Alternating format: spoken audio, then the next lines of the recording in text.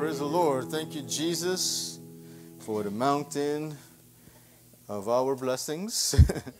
The mountain of everything that God has for us. That mountain was a place of blessing for Caleb. He said, I want it. Amen. I want it. I want my blessing. I know Sister Lemons remembered that. Way back in the day, she said, I want my blessing, Pastor. He was saying something. Some people don't want their blessings. She said, I want my blessing. I want my blessing too. Amen. If God have it for me, I want it. If it's not for me, I don't want it. Right? Just give me the blessing that the Lord will have for us. Amen. Brother George, he came to church tonight and he saw all the cars. He's like, he didn't see any car that he that is familiar with, so he went back home. So I thought something happened. That's the reason why I went out and called, because he had called me. And so I don't know, but he's on there. I think he says he's going to watch us online tonight. You're watching Brother George. We're glad you can join us, but maybe next Sunday night we'll be in church. Amen. But I want to read tonight from the Psalm 119. And just read part of it. Psalm 119 verses 57 through 64. It said, Thou art my portion, O Lord. I have said that I would keep thy words. I entreated thy favor with my whole heart. Be merciful unto me according to thy word. I thought on my ways and turned my feet unto thy testimonies. I made haste and delayed not to keep thy commandments. The bands of the wicked have robbed me, but I have not forgotten thy law. At midnight I will rise and give thanks unto thee because of thy righteous judgments. I am a companion of all them that fear thee, and of them that keep thy precepts. The earth, O Lord, is full of thy mercy. Teach me thy statutes. And I want to read verse 63 for our text for tonight's message, where it said, I am a companion of all them that fear thee, and of them that keep thy precepts. And I want to use that tonight with the help of the Lord, where he said, I am a companion of all them that fear God. And with the help of the Lord, I want to preach in a message entitled, My Kind of People. My kind of people. Let's look to God in prayer tonight. Who wants to pray? Anybody want to pray? Want to pray? Would you pray, please? Yeah. Father, we thank you for this opportunity to be in your house tonight, to worship you, God, to give you praise and honor and glory for all that you do and all that you accomplish. Now bless this service, bless Pastor as he preaches and ministers your word. Let it find good ground in our hearts, Father, that we may grow and become the Christians you'd have us to be. In Jesus' name. Amen. Amen. I want to preach about my kind of people, and using it from the text here, where the psalmist said, I am a companion of all them that fear God. In other words, he made a choice in his life that if he was going to align himself with any group of people, he wanted to be those that have the fear of God in their life. Those that are conscientious about the Lord. Those that respect God. Those that reverence him. The people that are not easily swayed by the world and the worldly ways and the ways of those that want to rebel against him. He said, I don't want to be a companion of those kind of people. But I want to align myself or be a companion with those that have the fear of God in their life. Those are my kind of people. Amen. Those are my kind of people, those that respect the God that I serve. Now, I love everybody. I care about everybody. I want everyone to get saved. But I'm not ashamed of the brothers and sisters of God. Amen. I'm not ashamed to align myself with God's people and to say, I am a Christian. I'm not ashamed to, when someone asks me the question, are you a believer? Yes, I'm a believer. Amen. Are you a follower of Jesus? Yes, I am. Amen. That's a good question you can ask me. Ask me in a public area. Are you a disciple? Oh, yes.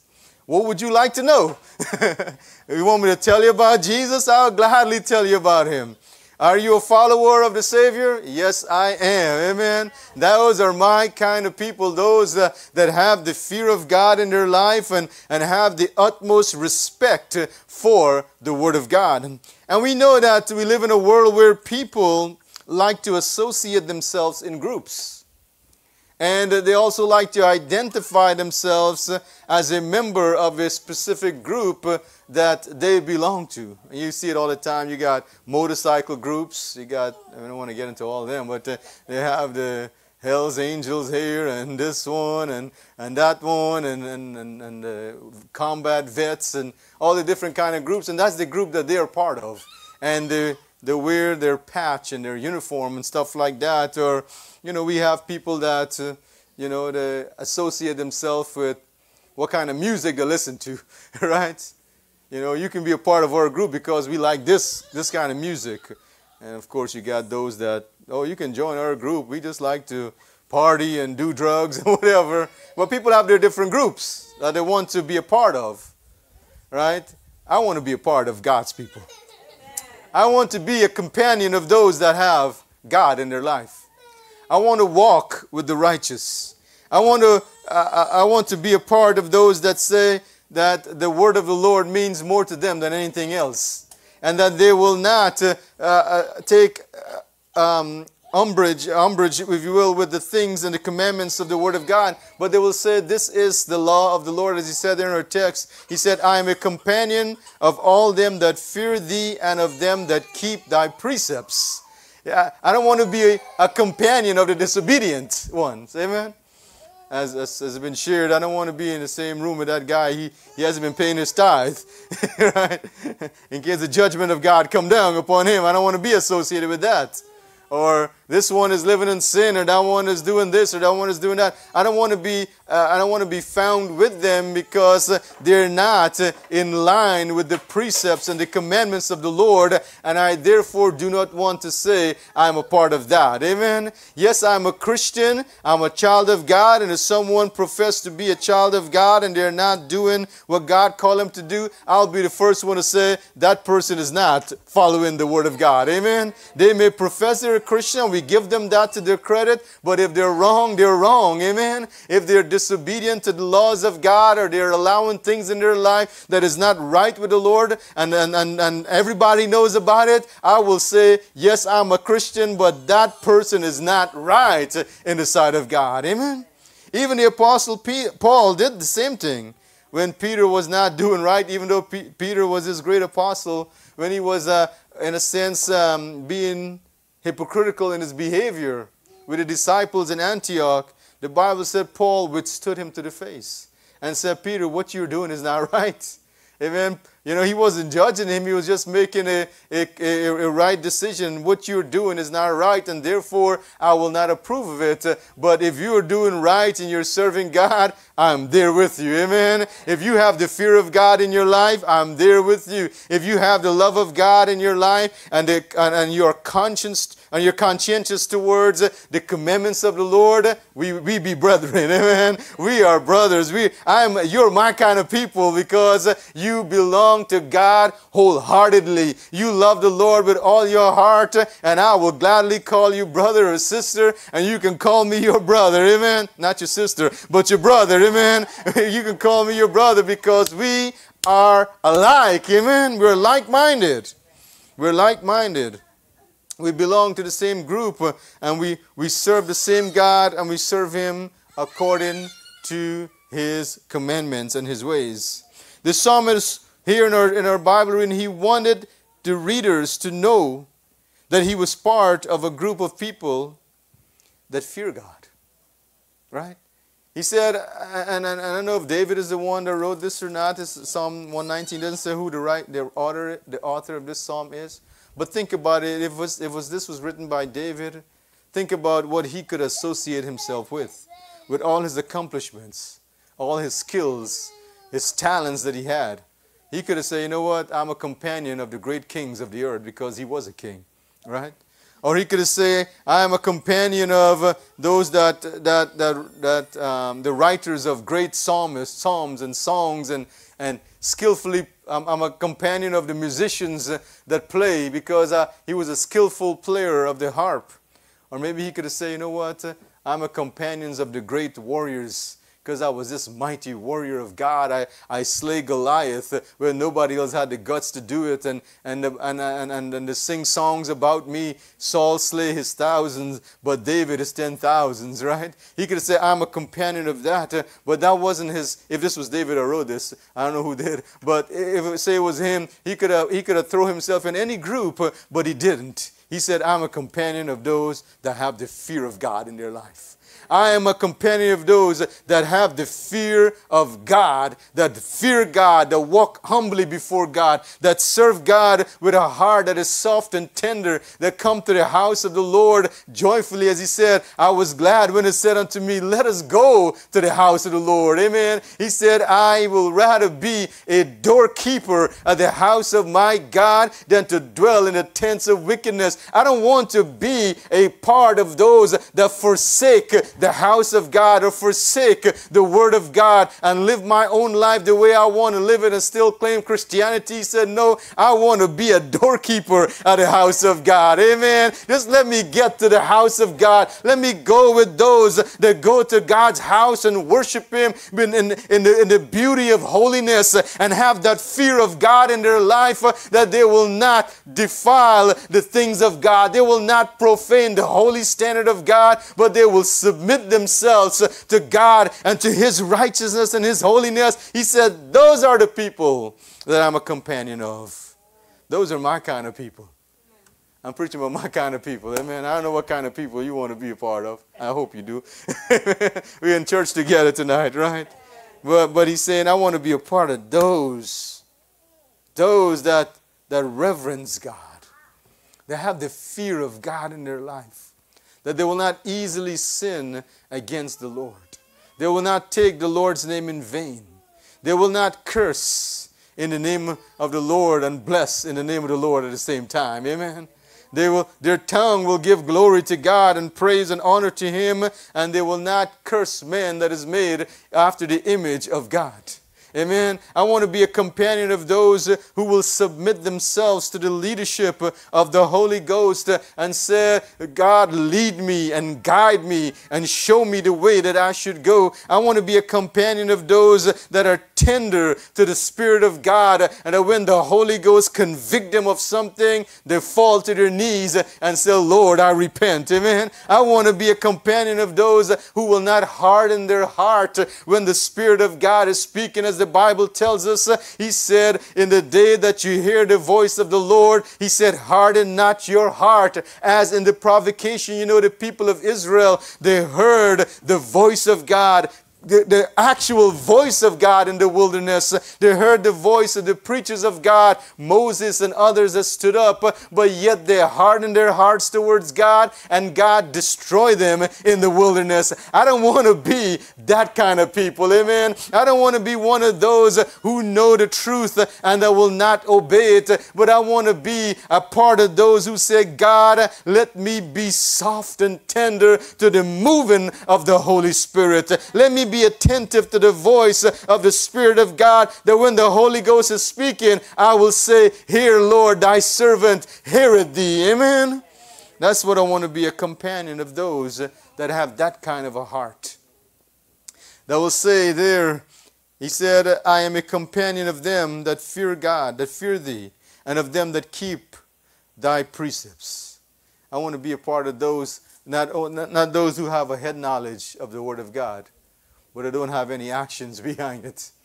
There's a lot of people that know what is right and know what is true, but they will not surrender their life to say, okay, God, let me apply this to my life. Let me do this because I know it's right. I don't want to be a part of that group, but I want to be a part of those that say, God, I know what is right.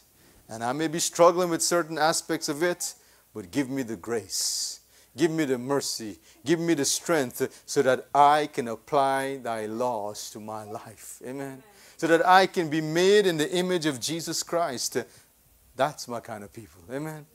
That's my kind of people. And those are the ones that John talked about. He said, they went out from us because it's a testimony to show that they were not all of us. He said, because if they were truly of us, they would no doubt have continued with us. Amen.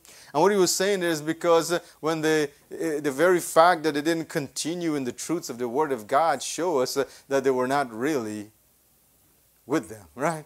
Just like Judas, the Bible said he was numbered with the apostles. But the first opportunity he got, he sold the Lord out for 30 pieces of silver. Because to him, it was all about the money. He carried the bag, right? And the Bible said he was a thief. And so the first out, when Jesus said, well, I'm getting ready to go to the cross and to die, he said, well, my means of getting wealth and money is about to dry up. Let me go find another way to make some more money. And so he went to the high priest, or the priest, and I think it was the high priest and those, and he said, how much would you give me if I tell you where Jesus is? It was all about the money for him. Right? I don't want to be a part. I don't want to be that. Amen? I want to be a part of those who will not sell the Lord out for anything.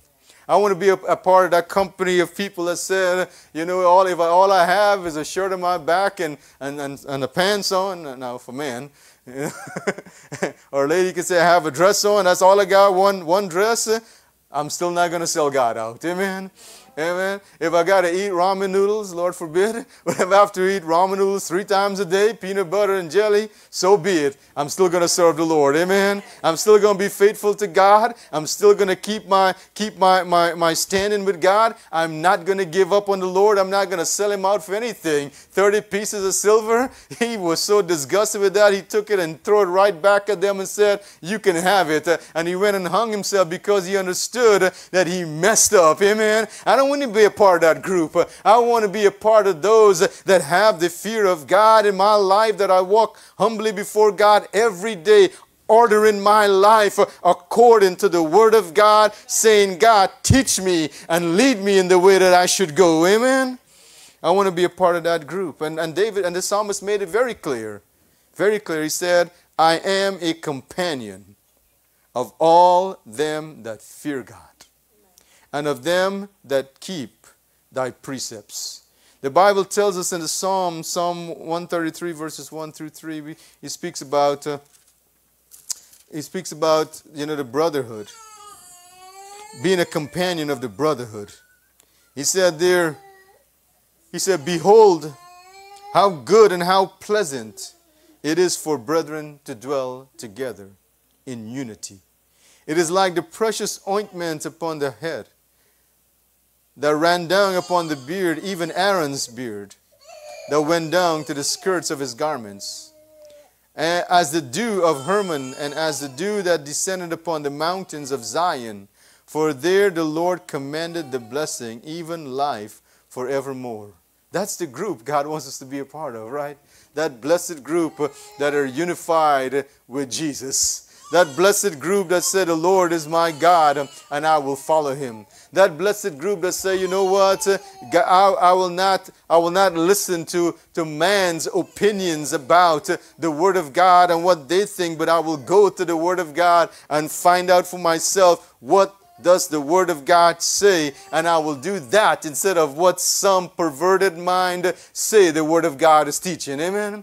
I want to be a part of those that believe the truth and embrace it. Those that follow hard after the holiness of God. He said, follow peace with all men and holiness, without which no man shall see the Lord. I want to be a part of that group. Amen. People that are holy, that want to serve God in holiness and purity of heart and mind. I'm not saying I'm perfect, but I strive to be holy. Amen. I strive to be submissive to the Holy Ghost. I strive to surrender my life to the guiding of the Spirit of God and say, Lord, what would you have me to do, Jesus? How do you want me to go about this? What do you want me to say? What do you want me to preach? How do you want me to approach this situation, Lord God? I want to be a part of that group of people that will seek the Lord and long after the guidance and the leading of the Holy Ghost. Amen. That's the group of people we want to be a part of. Those I don't want to be, I shared this morning, I didn't get to a whole lot of stuff this morning, but I don't want to be a Christian in name only. Amen? I said, I don't want to be a Chino. Right? A Christian in name only. I don't want to fly the flag of Christianity. I'm a Christian. I am a Christian, but I'm living like the world. I'm living after, as the brother was saying, some people know more about Hollywood than they don't know about their Bible. Right? They know about this actor and that actor and this person's life and this singer and that singer, and they claim Christianity, but you say, can you give me a verse in the Bible? And they can't even give you sometime John 3:16. Amen. They can't even quote a good scripture in the Bible. They can't even give you the address of where the scripture is in the Bible.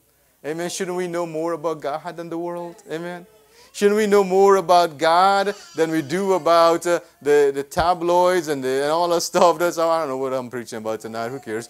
Should we not know more about the word of the Lord if we are Christians? Should we not familiar ourselves with the word of the Lord so we can say with the psalmist, I am a companion of all them that fear thee and of them that keep thy precepts? Amen. I mess with these guys sometimes. I say, man, y'all know more about baseball. And I'll try to say, tell me about this. About all these players in baseball, and you can talk about all the different players of football. There's nothing wrong with knowledge. I'm just saying, you know all this stuff, but you don't know anything about the Bible. You don't know anything about God. You don't know anything about the truth about the Word of God. You don't have any head knowledge or heart knowledge about the things of God. I don't want to be a part of that group. I want to be a part of those who said, teach me thy word, O Lord. Teach me thy word. Isn't the Bible? He said in the first psalm, he said, blessed are those, right, who walk not in the counsel of the ungodly. Blessed are those who doesn't align themselves with the sinners or stand in the way of sinners. He said, but their delight is in the law of the Lord. And in his law, they meditate night and day. That's the group I want to be a part of. Amen. That's my kind of people that have a longing and a desire for the truth. They come to the house of the Lord, and yes, they said, tell me the truth from the Word of God. Not my truth, not your truth, but God's truth. Amen. Give me the whole truth of the Word of God. Read it, preach it, tell me about it, and let me soak it up in my life. Amen. Think about how strong the church will be if people have that kind of desire. God, I just want your word. I want your truth. The Bible said in the early church, man, that's all they did. Right? They were out soul winning. They were out preaching. They were out praying. They were out seeking God. And that's the reason why the church was so blessed, is because the people were focused on God. Amen? I was very thankful last night. My wife, she was back there working on the Lord's work, maybe 11, 12 o'clock. I'm 11, 12, trying to seek God. And thank God got people, amen. You got people after a whole day of working for the Lord, visitation and everything, and still take my kids to the park, amen. It might have been 6 o'clock, but I still went to the park and play, still spend time with them, everything. But we didn't stop working after they were down, still seeking God, searching the Word of God. What do you want me to preach? How do you want me to share it? What do you want me to say? Amen. That's the group I'm talking about tonight. Oh God, let us burn with a desire for the truth. You see, it is good to be a part of the family of God. The greatest group of people in the world are those that belong to the family of God. Those that have been born again by the blood of Jesus. They're the redeemed of the Lord. Those who have the fear of God in them, those who are not ashamed of God and of His Word, those are the people, those are my kind of people, amen? Those who said, Lord, I'm not ashamed. I'm not ashamed to be a testimony. I'm not ashamed to be a light. I'm not ashamed to be an example of a true Christian. I want to stand out. I don't want to just blend in with everybody else, amen? I want to just stand out and say, here I am. Here, Christian, I'm here. Amen. You need to know about God? I'll tell you. I'll gladly tell you about Him.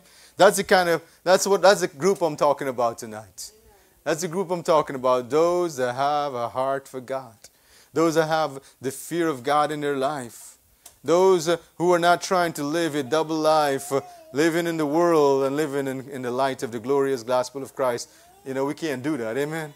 We got to make a choice what group we want to be in. We got to make a choice of who we're following. I don't want to be a part of the group of those that are going after the world and the worldly things. I want to be a part of those people who are saved, those people who have the Spirit of God in them, those people that say, you know what, Jesus is my Lord and I have decided to follow Jesus and there is no turning back. That's my kind of people tonight. Amen. I'm preaching about my kind of people. My kind of people are those that love the Lord with all their heart, all their mind, all their soul. My kind of people are those who said, Jesus, I just want to give my life to you every single day, more and more and more. I look for ways to surrender my life to the Lord. Amen. I just want to do a little bit more every day. If I've come to this point, I want to go a little bit more, right? Give a little bit more energy, a little bit more time to the Lord. I understand every day when it's not the same.